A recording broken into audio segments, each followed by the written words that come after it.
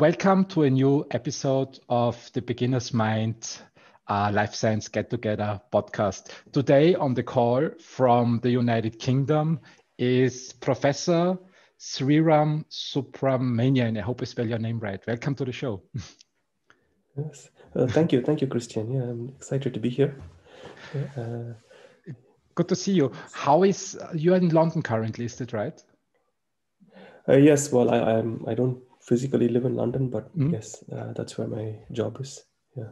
How is at University College London? Yeah. Oh, great. How is life in London currently? Well, we are all going through the lockdown in different ways. Hopefully, we will come out of it nice, but we have to see. At the moment, things are slowing, are okay. So that's positive, and I think the number of cases are going down here as well. So we're getting ready for Christmas, whatever that may be, and however that holiday season is going to look. So yeah, we are all curious to find out. It's the same here in Austria. But regardless, I think we are currently in a time where everybody is going online. So it has really given a great push towards the digital world. And tell me a little bit more about your research. I think is exactly in that space. Yeah, that's right. So I'm a professor of computer science at UCL, and we work in a research area called human-computer interaction. So we are interested in creating new types of computer interfaces for connecting people, for making it easy for humans to interact with computational systems. And specifically in my case, I work in this area called mid-air haptics. So we are trying to recreate the sense of touch, but without touching anything, right? So that's very important these days. But I've been working on this topic now for the last 10 years. The idea is we want people to get the sense that they're touching and feeling objects, which is very, very important. But we also don't want them to physically make contact. So the way we do that is we use ultrasound. So we create ultrasonic speaker arrays that generate acoustic patterns. And when these patterns hit your hand, you can feel them. So if I were to give you an analogy, this is a bit like, if you go to a rock concert and you feel the music in your chest, right? And it works. So you can feel it literally. You can hear the music, but you can also feel the music in the chest. Yeah, a little bit. But what we are doing is, instead of feeling it in your chest, we give them the sound in your hand, so you can feel it. And you also don't want to hear the sound sometimes, so we moved ultrasound. That's a great thing. That's mostly what we do. Yeah, that's a great thing. Since when are you doing this research? So we started this work in 2010. 2010. Yeah. So we and slowly working our way through the different aspects of it. I think sometimes great things come from naive ideas. So in 2010 we thought this should be possible to do, and I had an undergraduate project student, and I told him to do it, and then I think we slowly realized that this is bigger than one undergraduate student working on his project. That's where it all started as an undergraduate project. Really, really small scale. So one person working on that. And in the preparation of this podcast, if I got it right, 5 or 6 years later, in 2015 or 16, you pushed the idea so far that you could spin out basically a company from almost right. But not, the timing is slightly different though. Yeah. It was 2013 that we spun the company out. Actually, just a week ago, we celebrated 7 years of the company. Yeah, thank you. So Tom Carter was the undergraduate project student at the time. I think I convinced him that it's a good idea to do a PhD after the undergraduate. So he stuck around for the PhD on the condition that he can also do a spin out if the idea is interesting. I said, well, why not? That sounds like a great thing to do. Well, 2013 seemed like a right moment for us um, to spin the company out, because we had lots of interest, commercial traction, yeah, and You had commercial traction already 3 years after starting with the idea. That's amazing. Yes, yeah. So I think we were quite lucky because we were able to demonstrate a proof of concept prototype Really? in 3 years. Yeah, he was a hardworking, amazing student. So we had a prototype that was that we could demonstrate. Mm-hmm. So we also got lots of press interest, Mm-hmm. and all of that meant we actually had companies coming and asking us if they can buy it. Even before founding the company. Yes, even before founding the company, yeah. And part of the process for accelerating the founding of the company was we realized that it was not like one-off request, Mm-hmm. right? I mean, sometimes you can get a request from someone saying, "Oh, can I buy your product?" And then you think, "Oh, this is an amazing idea. Let's start a company." You Yeah, start a yeah. company, and the next thing you know, there's only one client for you who wants to buy one of your thing, and that's it. But no, I think we had sustained interest and request. Uh, but I think it's a two-way street, isn't it?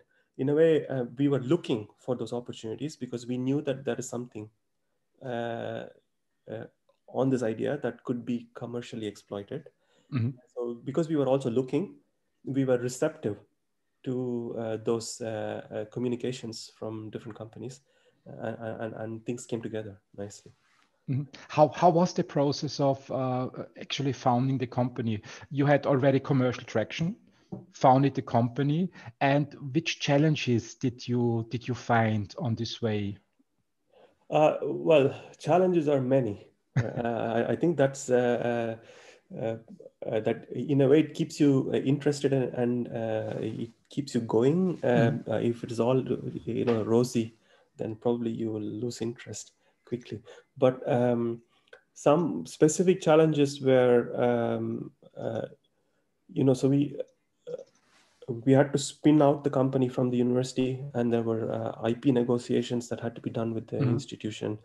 Then yeah, you need to raise capital for the company, and that's something that takes a while. And Yeah.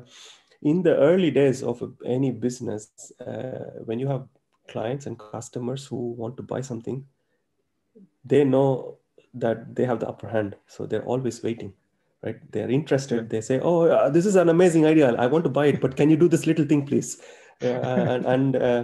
If you are naive, I would say that we were both, or three of us, we were three co-founders, were Mhm. quite naive, and we would Yeah. go and start implementing all the requests that we got, until we had the first investor coming and telling, "Guys, just tell them to buy what you have now. Here, Yeah. pay the money. Yeah. If you want it, take it. Otherwise, we will go talk to some other client." That's Uh, that, and, that's a, and that's a great point. I think Apple is doing it quite interestingly. They put a new version on the market every year, so all requests are put in that. Did you go the same route with your product so that you make a version 1, version 2, version 3?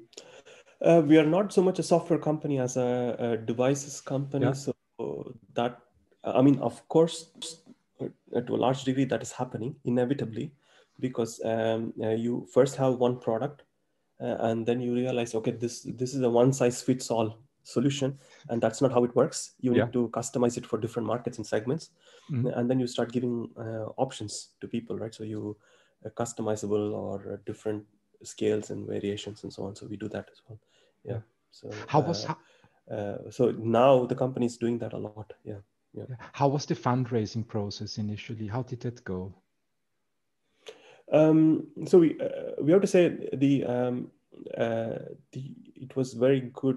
I mean, I described it as a challenge to Mhm. spin out of the company, and like do all the investor founder agreements and share agreements and so on. But at the end of the day, it was helpful to go through that process, because the university was on your side, and being a university spin out meant the university was helping us in the beginning to get in touch with the right investors, and there was also seed funding available from from university sources. So that was very helpful in getting us going.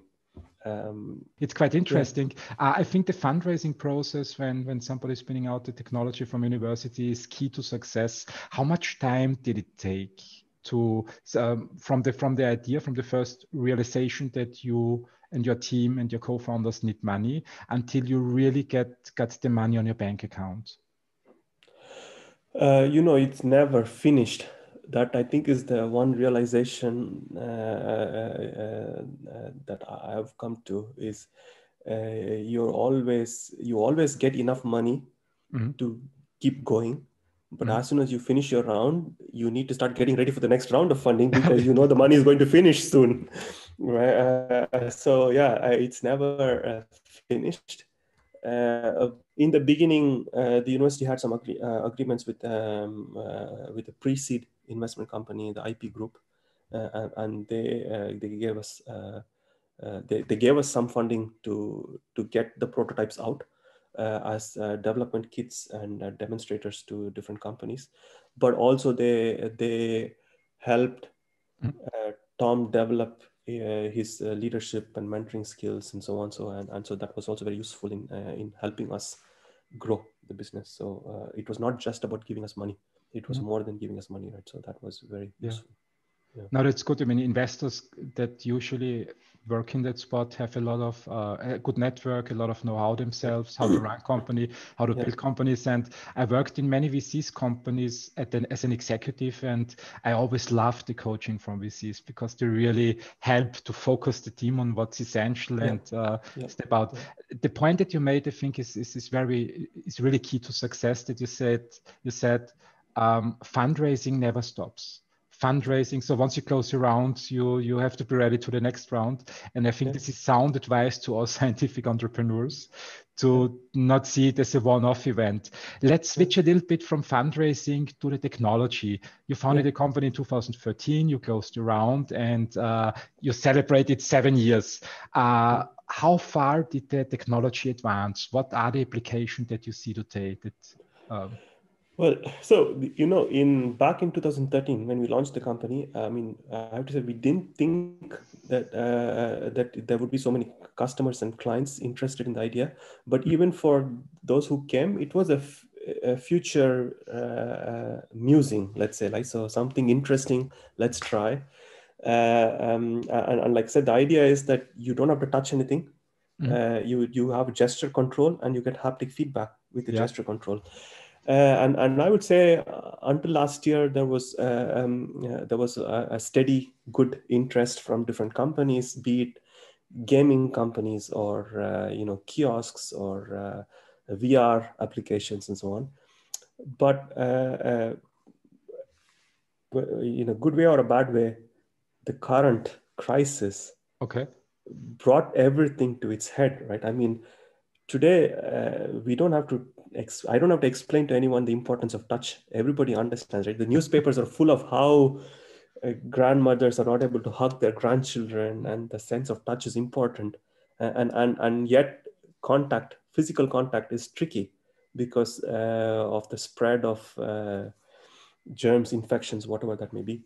And so everybody understands the need for a touchless system that will enable you to touch something. So today there is a lot of appetite and interest from ATM machines to railway station ticket counters to cinema kiosks. They all want to fit their kiosks with touchless interfaces. So there's a lot. With touchless interfaces. How does it look like? How does it work? So imagine that you go into a supermarket, right? So nowadays it's possible that you can have you can do a self-service checkout, right, in the supermarket, and typically that self-service checkout is a system where you have to press buttons, right? So you say whether you confirm that all your items in your bag has been scanned, you confirm how many bags you have, you say whether you want to pay by credit card or how you want to pay, So, all of these are interactions that you touch the screen. And what we offer is a solution where you don't have to touch the screen anymore. You wave your hand in front of the screen, Okay. and the screen detects your hand gesture, and it gives you tactile feedback. So you confirmed you've done your actions correctly. So you get some feedback on your hand, Yeah. and you can finish your interaction with that kiosk without actually touching most of the kiosk. This would be amazing, because currently politicians and scientists are pushing towards the direction that because of SARS-CoV-2, we should avoid touching anything public. So it reminds me of a movie with Tom Cruise. I think it was 20 years ago or something, Minority Report, where he basically pulled up in front of him all the interfaces, and you always wondered how he can feel where he's touching, because you see it and then you don't know, did I hit it or did I not hit it? If I got it right, you really can simulate the point where you usually touch the interface, so that the user knows exactly the point in time when he hit the right or she hit the right button. That's right. Yeah. So we can we track the fingers using camera. And so there's a difference between Minority Report scenario and the scenario that we live in today, right? Firstly, if you watch the movie carefully, Tom Cruise in that movie was wearing a glove so that it was easy for the system to see his hand and to do the tracking. Right? You don't need to do that here. You don't need to wear anything. So just walk up and use.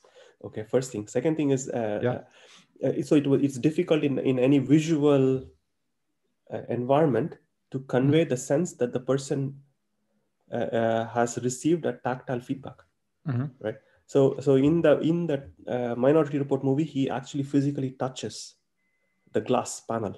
You don't need to touch anything here. So you wave your hand in front of it, and you receive some notification on your palm to let you know that you are you're engaging with the system in a way you anticipate. So you have a mental model in your head of how you think the system is engaging with you, and there's confirmation coming from the system to let you know that that's the way that's going, right?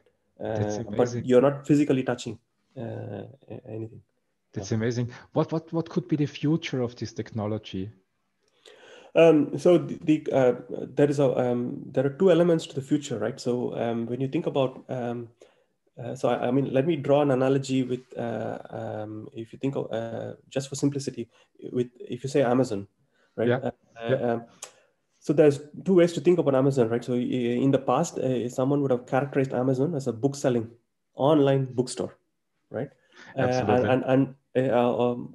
And that is you characterizing Amazon through the lens of an application, which is bookstore. There's another way to think of Amazon, which is a cloud infrastructure company, right? So that is through the lens of the technology core technology that they have. So I think as an academic, at the end of the day, I'm still back in my research lab and I am working in my research group. I'm always looking for what are the new opportunities for the tech that we do. So we use the same platform, but now we can, instead of giving you the sense of touch in your hand, we float objects in air. So if you have a small object that is placed in that field, that object is going to experience the same forces that your hand was experiencing before. So I can levitate these objects. Really? That's amazing.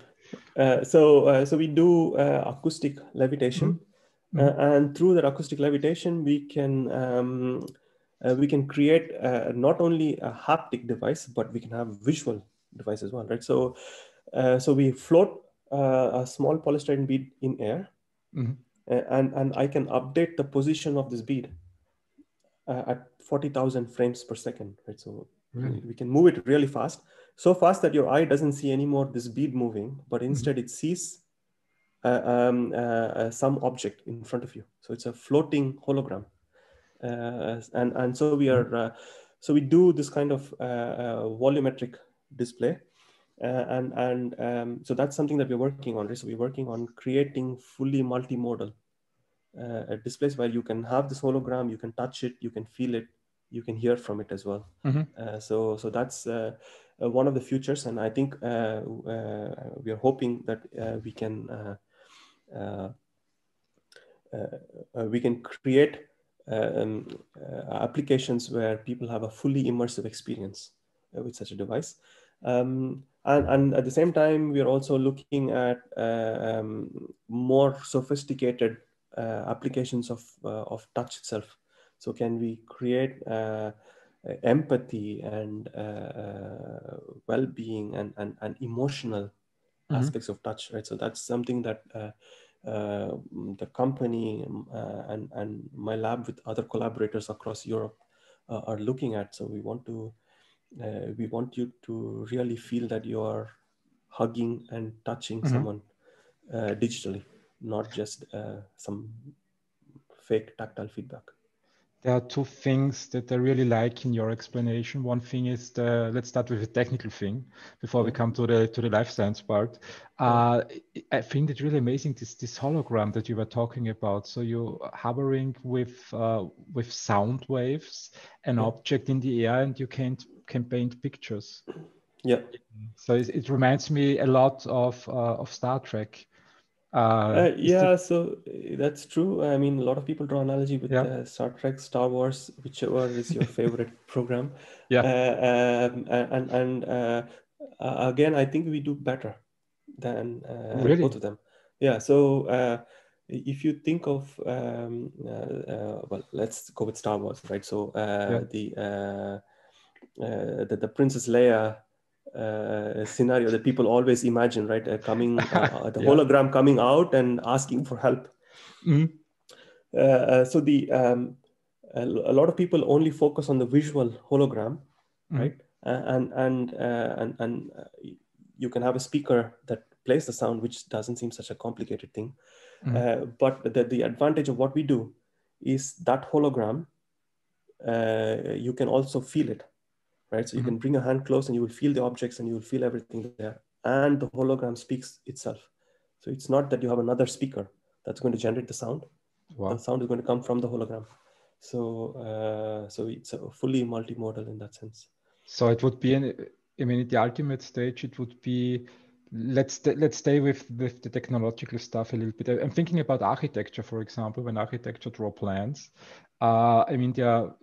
It's the beginning, what I read on the internet, that they have now software where they can fully draw 3D models, and your technology could enhance this process basically and bring them really to life so that people can touch it, can feel it, can flip it around, can see it, can zoom in and zoom out.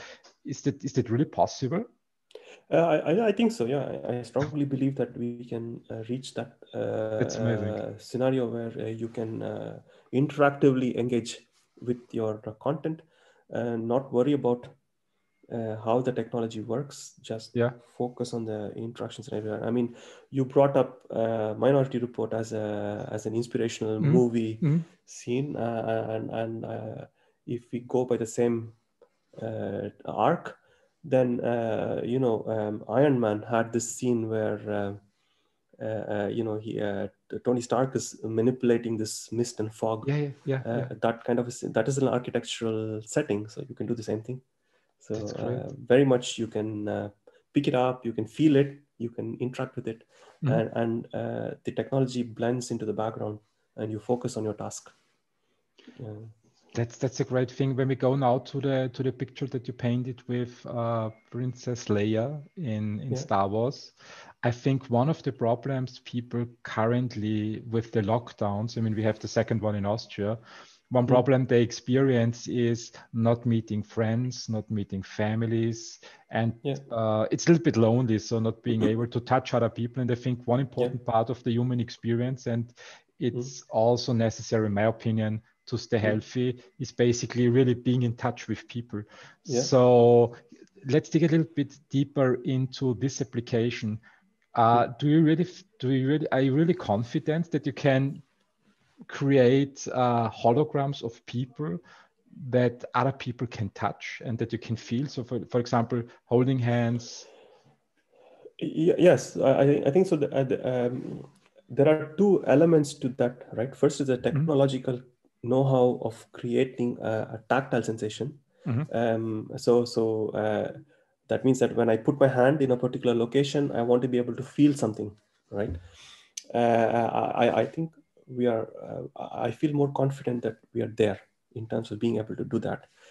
What I'm less clear, and which is where more work needs to be done, is what does it mean to be able to do that, right? So I want to shake your hand now, right? Digitally, I can easily give you a piece of tech that sits on your side, and I can have a piece of tech on my side that can recreate whatever is sent, right? So whatever you send me as a touch, I can recreate on the side. But the problem is, what should we send?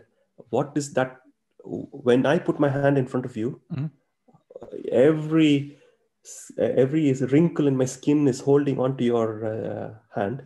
I don't even know what is the most salient feature of this handshake, right? Is it the fact that I'm gripping you tight? Is it the fact that my palm is making contact with your palm? Yeah.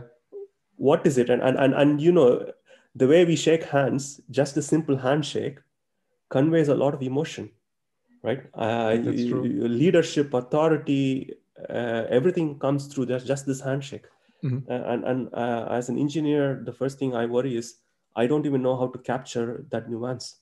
And without that, it'll be a very simple rubbing of your hand because I don't know what to send. And people will sometimes mischaracterize that as a failure of the technology in delivering the sense of touch.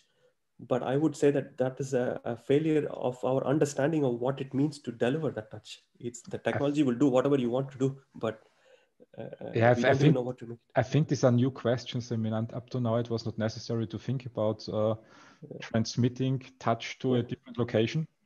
When I think about the healthcare system, I mean, I have few ideas in mind. For example, telemedicine is on the rise with the lockdown. And once a physician told me that basically he can do all the diagnostics remotely, so he doesn't need to be a patient. But there is one aspect in the interaction between physician and patient that patients are more confident in the healing process when they feel the touch of the physician. So when we solve these let's say philosophical questions, what to transmit and how a handshake or how a touch feels, basically you could really enhance diagnostic with your technology. So yes, yeah, absolutely. And in fact, I can give you another example, which is not telemedicine. It's more everyday mundane thing. So they've talked about some quite a few years ago. So I don't know if it's still current or relevant or not. But where if you are a waiter or a waitress, if you touch the person in the restaurant on their shoulder, you will get a better tip. So you know the sense of touch is important. So all you have to do as a waiting staff is just gently tap the person who's dining in your restaurant to show them that you're friendly, and you will get a better tip from them. So there's a lot of things that touch is important for. And in fact, we even use the word "let's stay in touch," even though we don't actually physically touch each other. No, I absolutely agree. We are living in a physical world, so I think generations of human beings were dependent on each other. They had to form communities for the mere fact of survival. I think the world few hundred years ago was very hostile. And I think this touching is part of our human nature and also changes the hormones in the body. So I think this is also scientifically proven, in my opinion. Yeah, absolutely, yes. And it's that's how even like babies and they can distinguish the touch of their mother from the touch of strangers. And an important part of grooming in primates or monkeys is,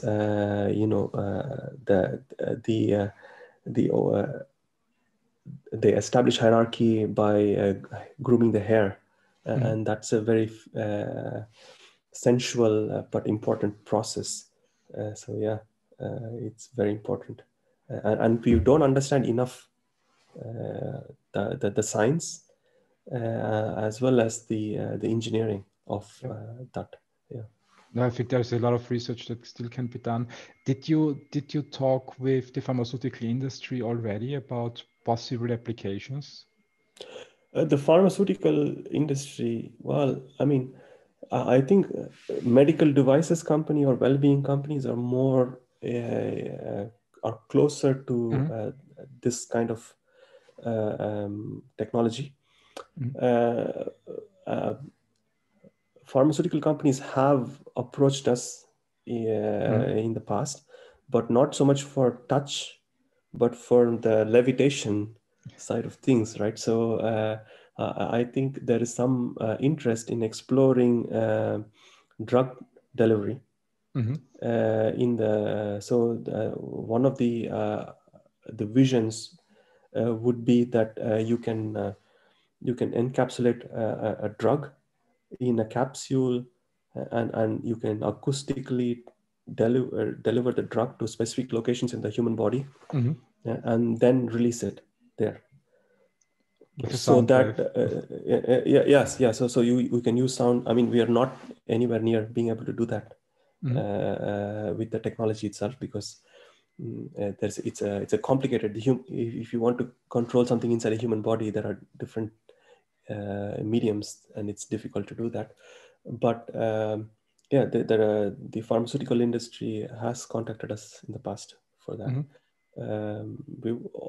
We also get a lot of requests from life science research groups who are interested in suspending in free space some insect or some prey, to see how a predator might approach the prey, to understand prey-predator relationships, and specifically to also understand how the genes in that prey or in the predator evolve or have evolved, right? So there are a lot of applications there, and every time it could be a zebrafish, it could be a fruit fly, it can be a dragonfly.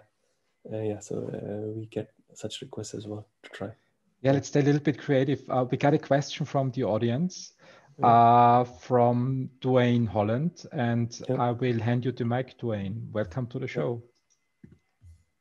So. Hello there. Hi. Hi. I'm fascinated. How are you doing? Yeah, good. Thank you. I thought you were just going to read my question, but I'm happy to say it. Yeah, I'm really impressed with the technology. Thank you for the talk so far. You're welcome. Thank you. You mentioned very briefly, but just wondering how you could simulate the sense of touch to a specific individual. So you mentioned that a touch of a mother's hand is very different to maybe a father's even. You didn't use that example, but I'm wondering how you could get a specific individual, because it's very nuanced, and how you then capture that type of information to make it very personal.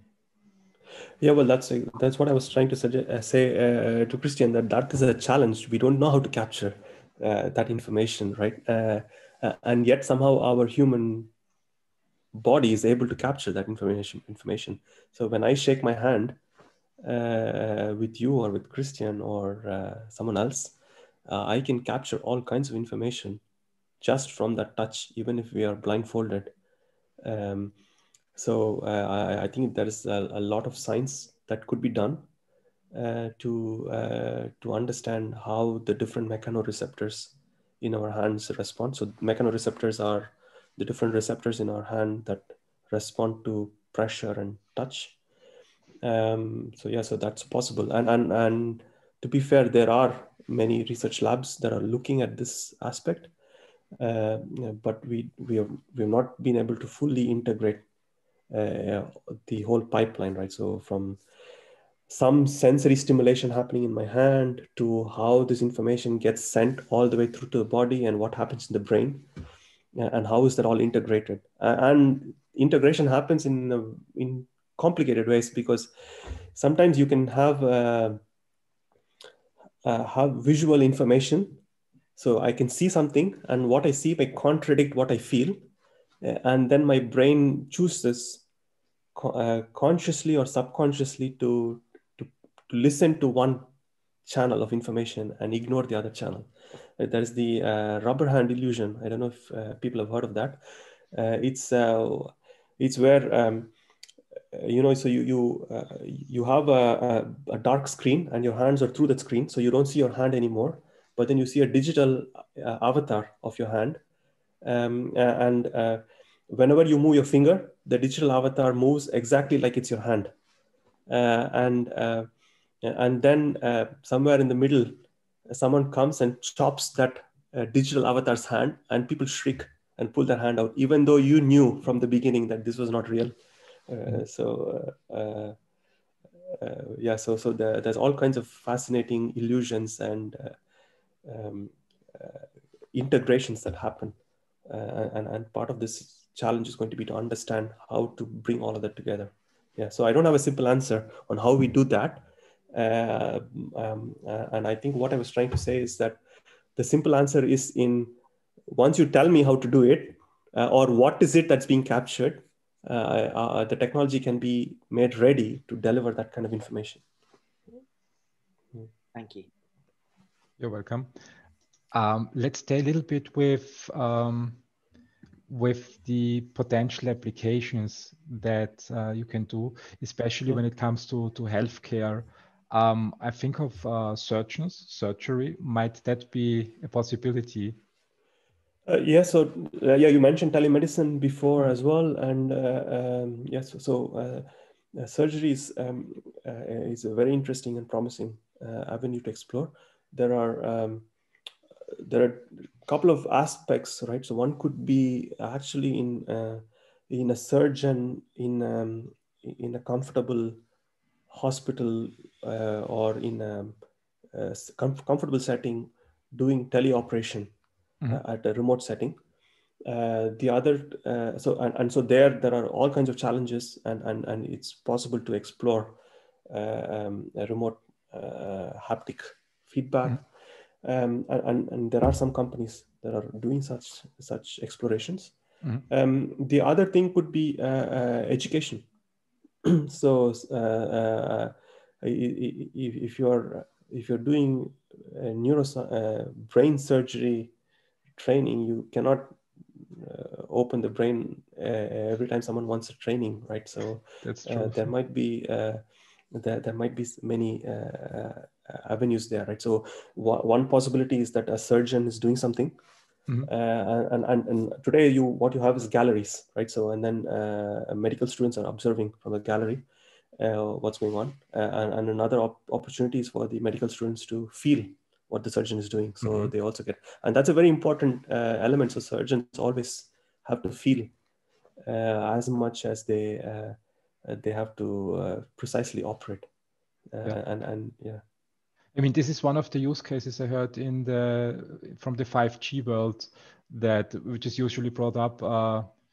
The best surgeon from the United States can then do surgery remotely when the patient is in China or in Japan. And they always thought, how can that happen? Because they really don't feel what they touch and what they move. They just can move the technical stuff, but don't get any tactile feedback. So with your technology, that could close that gap. Yes, yeah, I think, I mean, it's not just our technology. There are many companies that are specialists in remote surgery support, and surgeons use anyway a specialist tools for many things, right? And if you ask them to perform, even if it's a remote surgery, if you ask them to perform just with the hand without those tools, they will not be able to do it. So they need that tool, even if the tool is just a prop. They need that tool, and what some of these teleoperation companies are doing is they are giving tactile feedback to the surgeon through those tools and props. So the advantage in those settings is that the person is touching something. So through that thing that you're touching, you can give them the feedback. Whereas in some situations you cannot touch, then you still want to have that feedback. Yeah. So I mean, in the education setting that you mentioned, and when we bring it together with this Princess Leia picture from Star Wars, so if I just make it up in my mind, it sounds like that you fully can draw a full hologram of a real person with in high detail, and that surgeons can then practice with the hologram in a future vision and fully feel and experience what they are doing. Did I get it right? Yes. Yeah, you got it right. You put it much better than me. But yes, I think that's definitely possible. The challenges in that scenario right now are the size of the hologram, right? So the holograms that we can do today are quite small. I mean, they're big compared to the state of the art in hologram technology, but people are used to bigger size objects, right? So if you're talking about a patient on a table, that's there will be some challenges in generating that size hologram. Yeah, but it's an interesting and achievable challenge. I mean, this is an all training situation. I mean, there could be many every time when you can draw a hologram and make it touchable. I think the applications are endless, unlimited. So, yes. Self-driving cars, for example. I mean, the big vision is that Tesla or NIO or Geely or BYD, that basically are not in the driver's seat anymore. But in some situations, it would be very helpful. And I always thought, how will you do it? Because how does a future car look like? If it's self-driving, we don't need the driver's seat. But when a person in the car needs to take over, you have to simulate then the console. And with your technology, you could do that. Yes, yeah, we can do that. I think in self-driving cars, it's very easy for the car to say, "Oh, I don't know what to do. You're the driver. Take care of it." Right? But obviously, the situation that the car is encountering is quite complicated. Otherwise, if it's a trivial situation, the car can handle that situation, right? So if it is not trivial and the responsibility has to go to the driver, then the driver probably needs a little bit more time to understand what is the situation. And that, so you can find nice ways in which you can interrupt the people and ask them to gracefully take control before it becomes, before the car is like, okay, you have 2 seconds now. You want to kill that child, or do you want to yourself by hitting the tree? That's impossible. I'm exaggerating, but yeah. That's true. Duane has another question. So Duane, I unmute you. Hello again. Hi. I was just wondering how strong the sensory feedback someone would actually receive. So there's a sense of touch, and then there's also a sense of actually holding something as well, which I'd imagine you have pressure. And so I was just wondering, could someone feel lifting a heavy weight in the gym, for instance? Yeah, so that's an excellent question. Yeah, so I've been quite careful to use the word tactile feedback, so when you talk about the sense of touch or haptics, there are 2 types of feedback, right? There's force feedback, and there's tactile feedback. Force feedback is when you are holding something, but also all your muscles are being engaged. So the technology that we are developing in my lab and in my company, you will not be able to have the kind of resistance as if you're lifting a weight in the gym, right? So that's not going to happen. The sensation is quite light. You will definitely notice that there is some feedback, but the feedback is not enough to restrain you or stop you from doing something. It's mostly a notification or a sense that your skin has been stretched in different ways, so you know something has happened. Whereas some of the things that Duane was asking are stopping the person from completely doing something. That won't. Thank you. I mean, there was this lifting weights in the gym. There was in Star Trek, there was this holodeck, so where people could draw up entire worlds. Do you really think this is feasible to push the research that is going on in that field and the development where you are part of, that we really can make that possible? I mean, I think there are many already. I feel like Google and so on have what they call a holodeck, or their interpretation of the holodeck, in their offices in San Francisco. Really? But the vision of holodeck that you're describing, and that's in Star Trek, is a little bit more sophisticated, but it's certainly doable. I don't think there's anything challenging or that is stopping us from creating those scenarios, except the scale, right? And part of the scale, creating that size holodeck environment is going to be what you're going to use it for, and how much can you afford to pay for something like that. That's going to be the issue. And from a progressing the knowledge or of a particular discipline, or in understanding more the science, you don't gain that much by pouring millions into making such a big holodeck, but a small, like one person in front of them, it's possible. And that's enough to study the engineering challenges around it. I mean, there's one thing that I miss. So my life basically until last year was that I traveled the world for conferences to get in touch with investors, with the pharmaceutical industry, with scientists. And I think there are 10 to 20 key conferences in the world. And most of the contacts I had were accidentally. Just being in a room with a few thousand people, so in large halls, and having a coffee with them and talking and shaking hands. And this is all gone since March. So everything went digital, and it's a different dynamic. I mean, I like it. I like talking to people. So I enjoy this conversation we're having right now. But I would prefer to have it in person, to see and also to feel the people, and also have an audience in a room and not just virtually in a chat box. One application that could bring that back would basically what you say. I mean, let's just assume money is not an issue. So having a fully touchable virtual conference with hundreds and thousands of people that are basically holograms. I think that so that means you are you have a full size or some kind of an avatar of you, and that's engaged in that virtual world somehow. I think this is something that people are looking at, and you're absolutely right. The one of the advantages of attending those face-to-face events is the serendipitous networking opportunity that people got.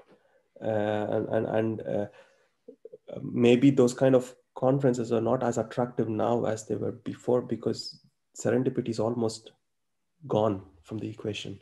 You're going to go into even if you have breakout rooms, you're going to go into the breakout room where you think you have the best chance of meeting someone, and you were doing that even before in a live conference setting, but there were more chances of you to bump into different people.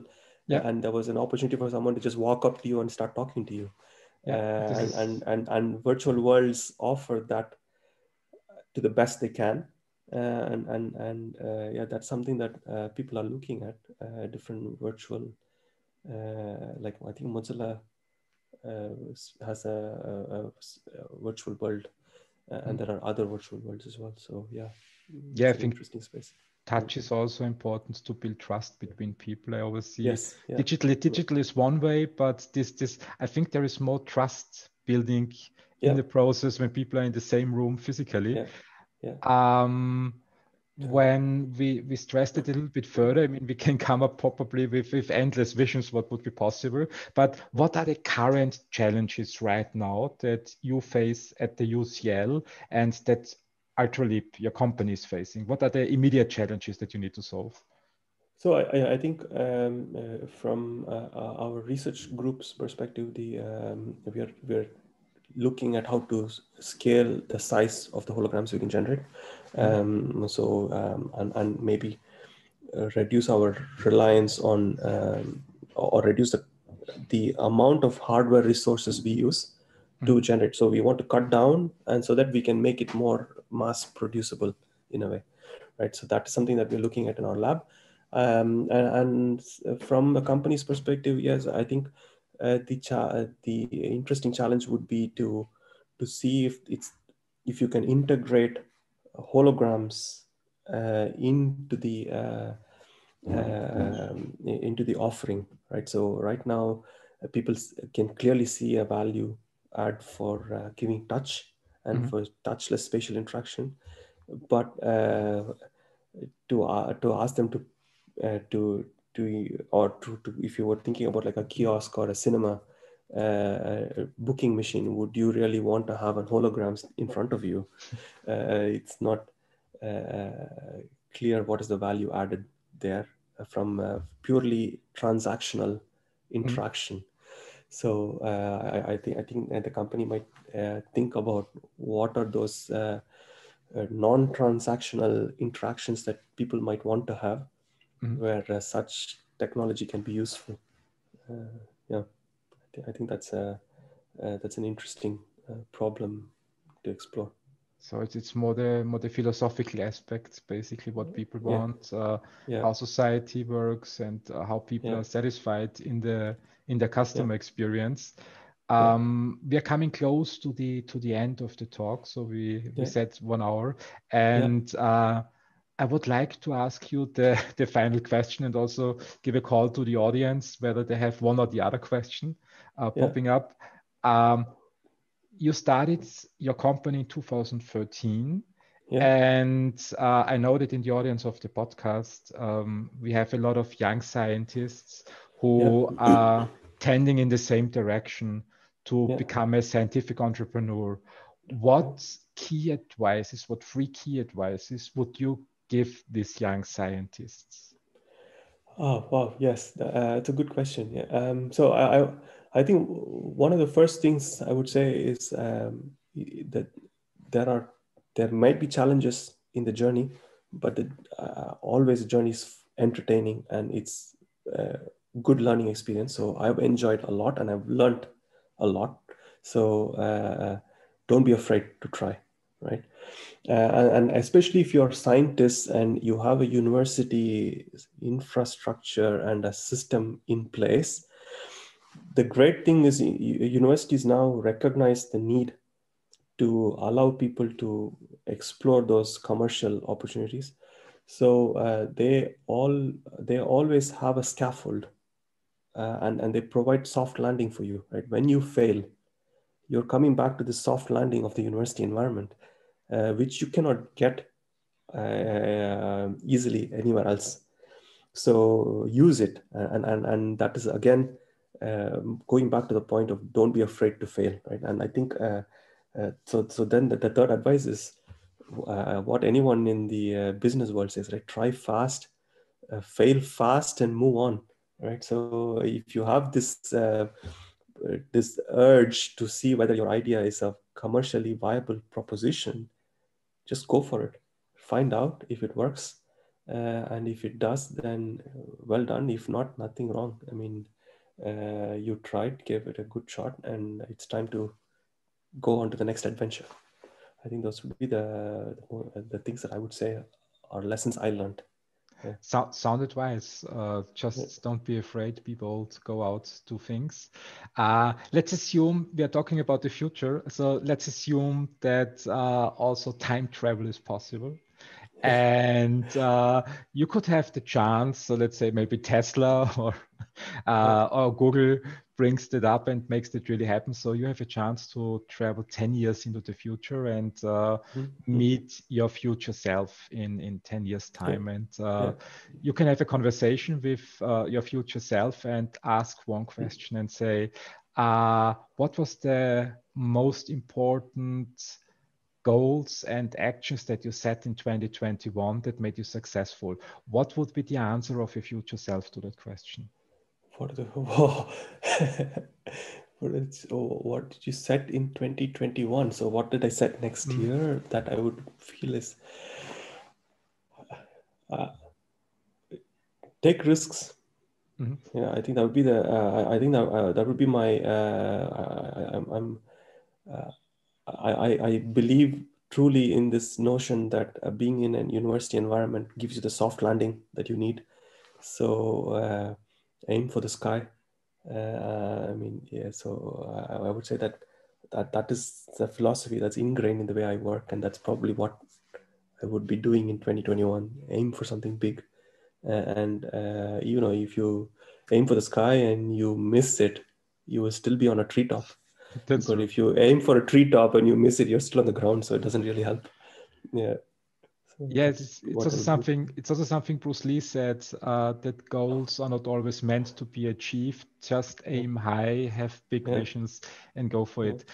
Sriram, thank you very much for your time and for your talk. All the best for the development of your company and your research at the UCL. I'm looking very much forward to find your technology once it hits the stores in Austria. Yeah, thank you so much, Christian. It was lovely to talk to you, and great to hear from the audience as well. So yeah, fantastic. Thank you so much. Take care. You too. Have a great day. Bye-bye. Yeah, bye-bye. Bye. Thanks for listening. Please share the podcast and make sure you've subscribed. Have a great day.